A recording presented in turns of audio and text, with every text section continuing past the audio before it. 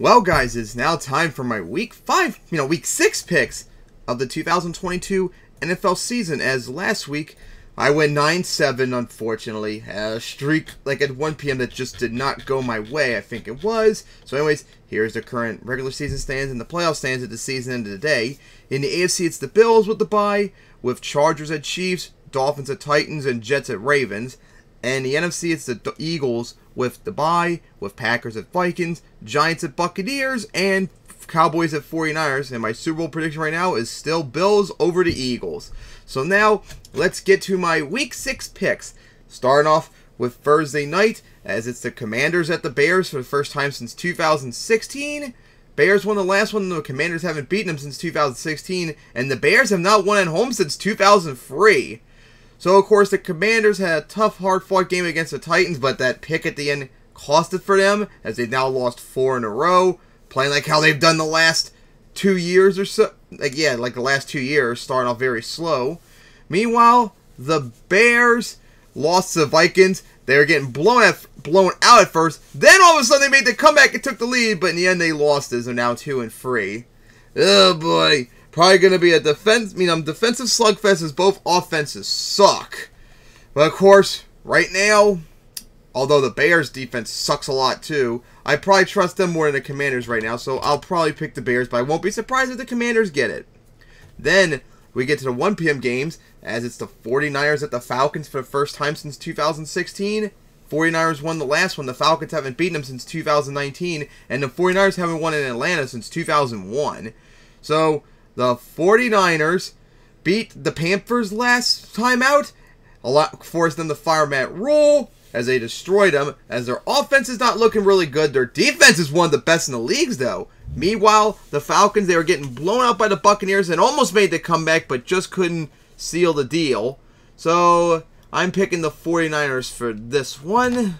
Then it's the Patriots at Browns for the first time since 2016. The Patriots won the last 4. The Browns haven't beaten them since 2010.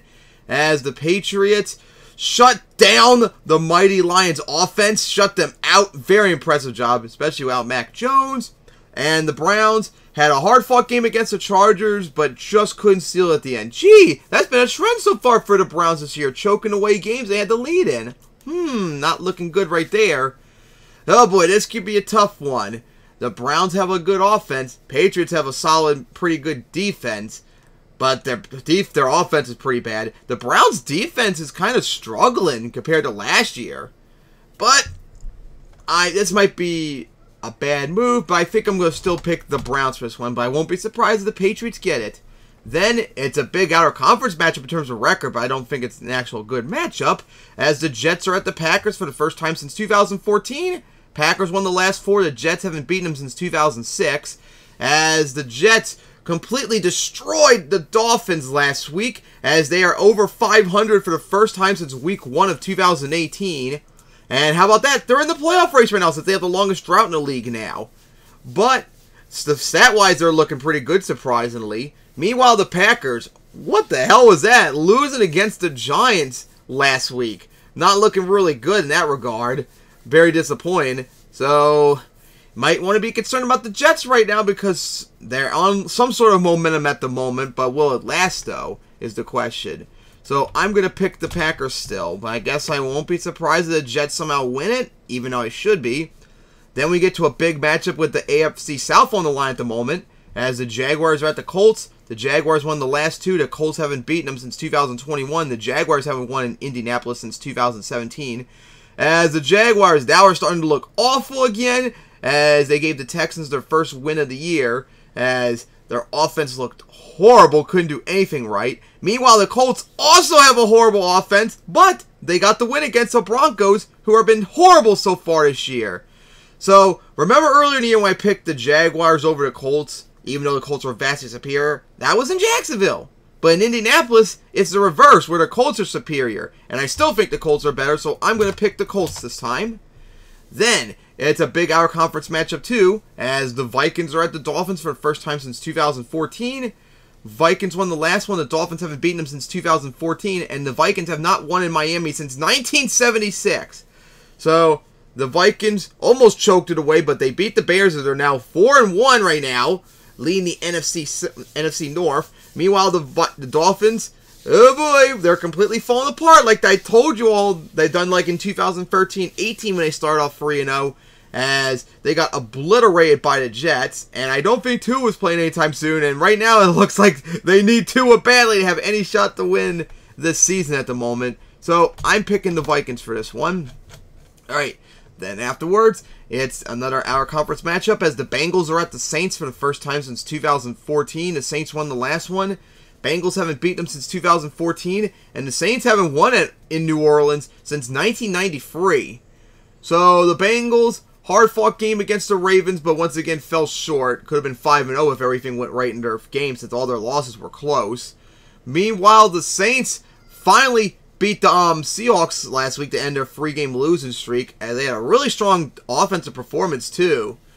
Only problem is I don't really trust the Saints this year so far. They've been really struggling. At least the Bengals have been close in all their games, so I'm going to pick the Bengals for this one. Then we get to what should be a huge Our Conference matchup, even though I'm still not fully sold yet on the Giants, as the Ravens are at the Giants for the first time since 2016. Giants won the last, and the Ravens won the last one. Giants haven't beaten them since 2016, and the Ravens haven't won against the Giants in East Rutherford since 1997. So the Ravens now lead the AFC North after they beat the Bengals barely last week, as Lamar still has not looked good these last 2 weeks, really.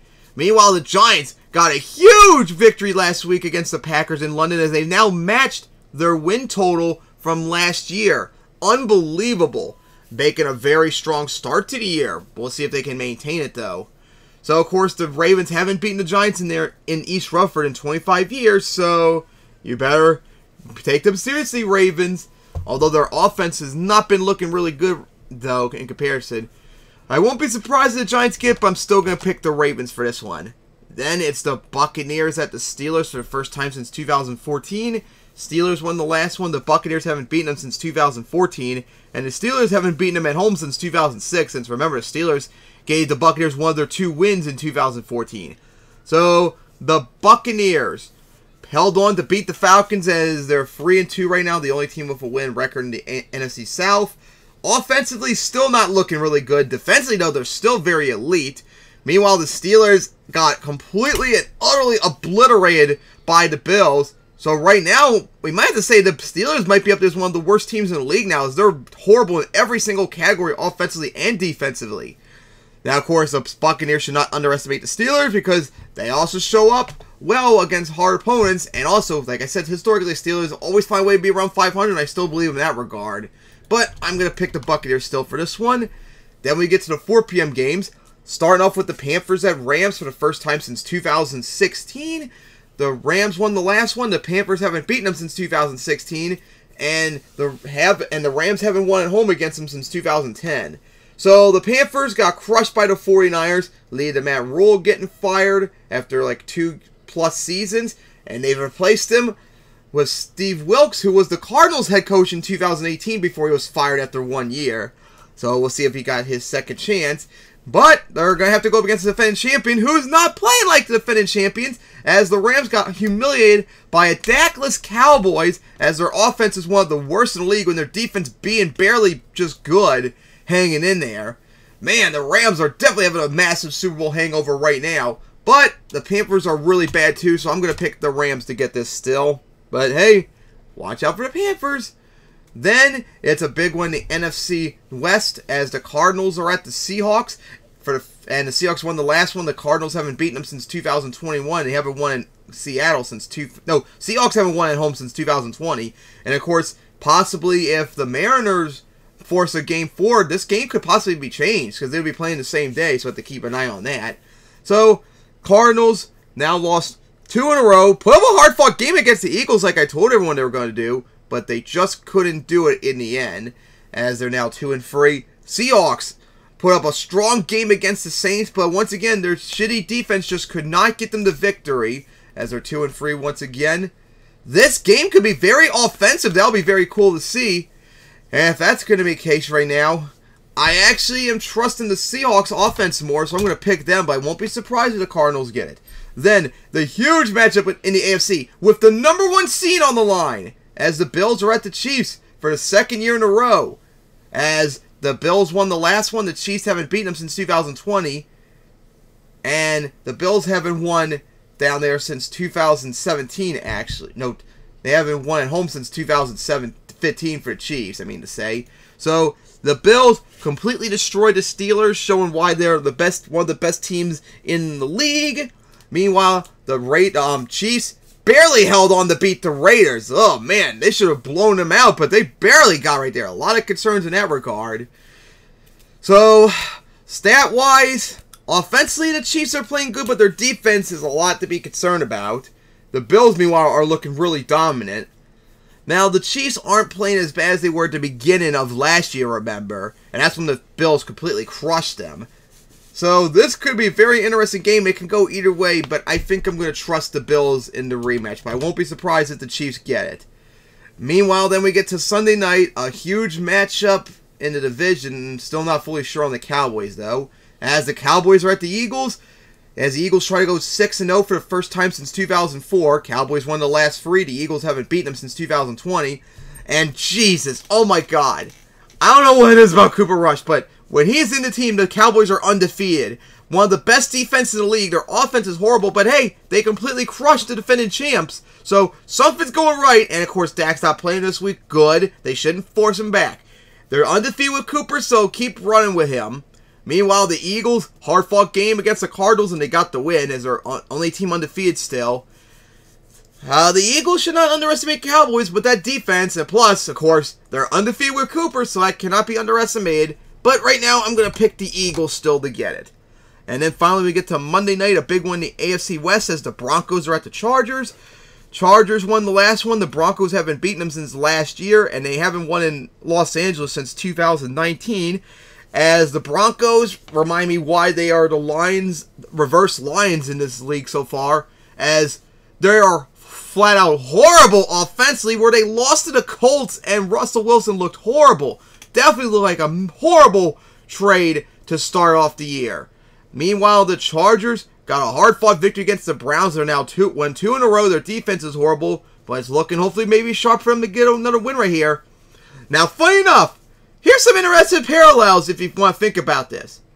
10 years ago, when the Broncos brought Peyton in, they were not playing good at the start of the year. They were 2-3. They visited the Chargers on Monday night in Week 6, down 24-0, and then they ended up winning 35-24 to win out all the remaining games. So that's something you got to consider an interesting thought going into this game. Would that happen again? I have no idea. That would be insane if that happened. But right now, I'm going to have to pick the Chargers for this one. But hey, don't underestimate the Broncos, especially with that thought you had in mind about their past. All the parallels are there. So anyways, those are my picks for Week 6 tonight. I cannot wait for Commanders at Bears tonight. So my picks, Bears over the Commanders, 49ers over the Falcons, Browns over the Patriots, Packers over the Jets, Colts over the Jaguars, Vikings over the Dolphins, Bengals over the Saints, Ravens over the Giants, Buccaneers over the Steelers, Rams over the Panthers, Seahawks over the Cardinals, Bills over the Chiefs, Eagles over the Cowboys, and Chargers over the Broncos. So see you guys next time for Week 7.